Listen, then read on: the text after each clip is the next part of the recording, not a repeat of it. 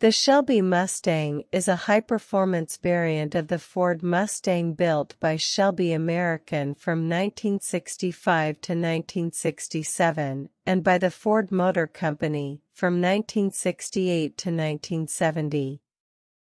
In 2005, Ford revived the Shelby nameplate for a high-performance model of the fifth-generation Ford Mustang, 1.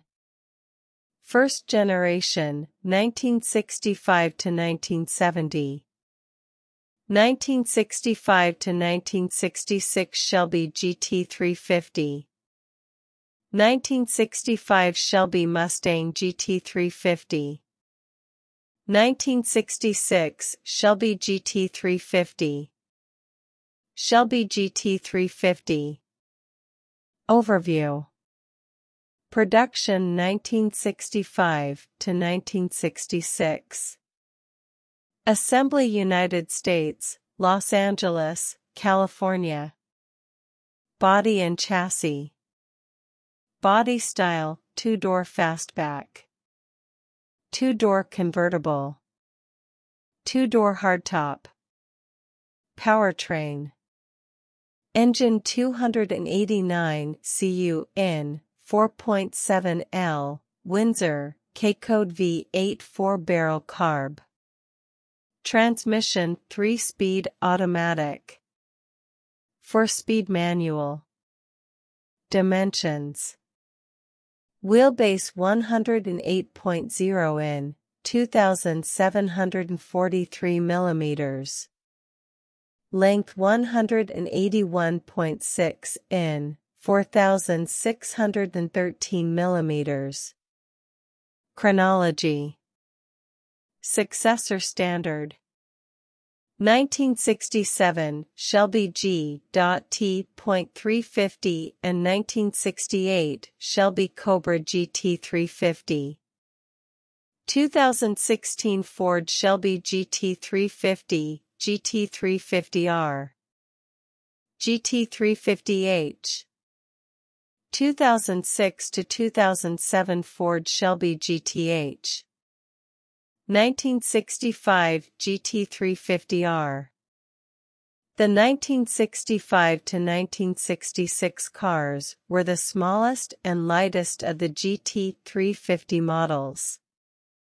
Production started when 289 AC Cobra production was wrapping up and 427 AC Cobra production was beginning, both of which were Ford-powered AC-based two-seat sports car also produced by Shelby American during the same period.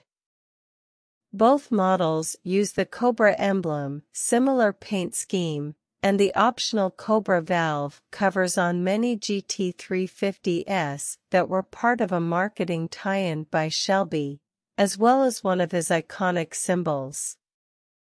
All 1965 to 66 cars had the Windsor 289 CU-in, 4.7L, Hippo K-Code 271 horsepower, 202 kilowatts, 275 PS, V8 engine, modified with a large 4-barrel Holley 715 CFM carburetor to produce 306 brake horsepower, 310 PS, 228 kilowatts, at 6,000 RPM and 329 lb-ft, 446 Nm, of torque at 4,200 RPM. 2.3. Marketing literature referred to this engine as the Cobra High Riser due to its high riser intake manifold. Beginning as a stock Mustang with a 4-speed manual transmission and 9-inch live rear axle, the cars were shipped to Shelby American, where they received the high riser manifolds, tri-Y headers, and were given larger Ford Galaxy rear drum brakes with metallic linings, and Kelsey Hayes front disc brakes. The 1965 GT350 was not built for comfort or ease of driving. There were 34 GT350R race-spec cars built specifically for competition use under SCCA rules, and the model was the B production champion for 3 straight years. 4. The 1966 GT350 was more comfortable for casual drivers, including rear seats, optional colors, and an optional automatic transmission. This trend for more options and luxuries continued in the following years, with the cars becoming progressively larger, heavier, and more comfortable, while losing much of their competitiveness in the process. The 1969 GT350S and GT500S were largely styling modifications to a stock Mustang. By 1969, Carroll Shelby was no longer involved in the Shelby GT program, and the design was done in-house by Ford. The 1965 and 1966 GT350S were delivered from Ford's San Jose assembly plant in body-in-white form for modification by Carroll Shelby's operation, originally in Venice Beach and later at Los Angeles International Airport. San Jose cars carried an R in the Ford VIN denoting that facility. 5. The only year that Shelby Mustangs from the 1960s came from another plant was 1968, where they came from New Jersey, T in the VIN. 6, and were modified by A.O. Smith. 1965 GT350S. All 1965 GT350S were painted in Wimbledon white, with Guardsman blue rocker stripes. Very few GT350S were delivered to the dealer with the optional Le Mans stripes, a pair of color stripes that run the length of the entire car, from the hood through the roof and the tail. Approximately 28% of the 562-1965 cars built had Le Mans stripes. Dealers often added the stripes, probably at the customer's request. 7. Today, it is difficult to find a GT350 not so equipped. Many early 1965 cars had the battery relocated to the trunk, which was changed mid-year from complaints of fumes, and had overrider traction bars, relocated A-arms, as well as other modifications. Overrider traction bars are so named because of their design being on top of the leaf spring as opposed to underneath them. There was only one transmission available, a 4-speed BorgWarner T10 manual. The exhaust system in the 1965 GT350 was a side-exit dual exhaust with glass pack mufflers. 14 cars were equipped with rear-exiting exhausts to meet state regulations for sales in certain areas. For this 1 year, the GT350 also had special 130 miles per hour, 210 kilometers per hour, rated Goodyear Blue Dot tires, named for the prominent blue dot on each sidewall.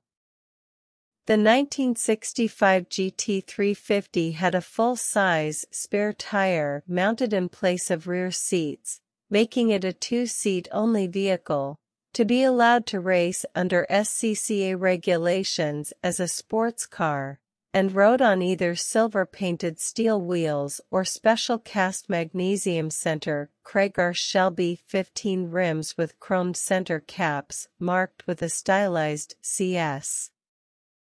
Total 1965 model year production was 562 units. 1966 GT350S.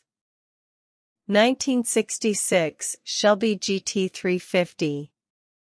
For 1966, the GT350 lost its Mustang tag and was marketed simply as the Shelby GT350. 8. The new model year also saw the introduction of non-white colors, including blue, red, green, and black.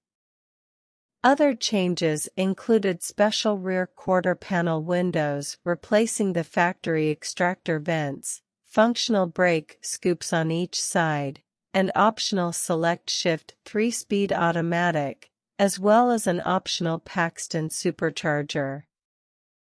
The battery was no longer relocated to the trunk for 1966, and the overrider traction bars were discontinued. The normal factory fold-down rear seat was optional.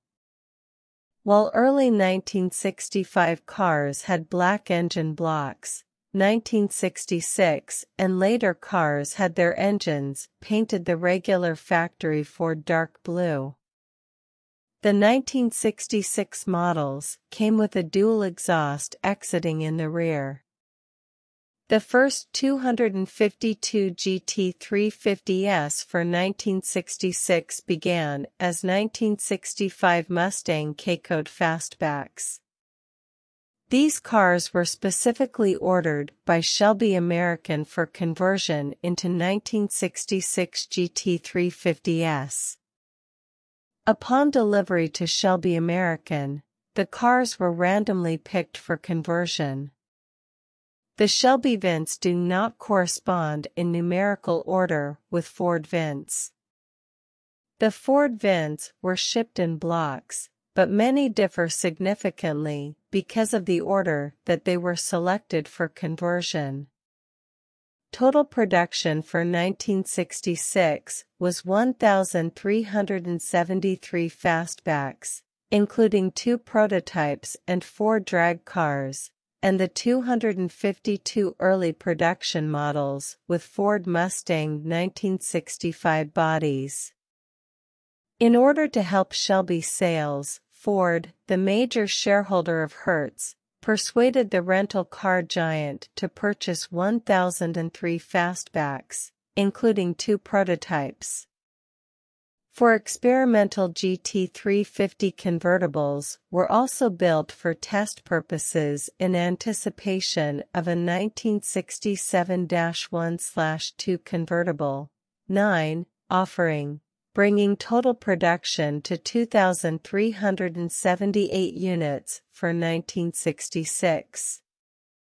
A small number of the 1966 models were fitted from the factory with Paxton superchargers, but not the no-spin limited slip differential.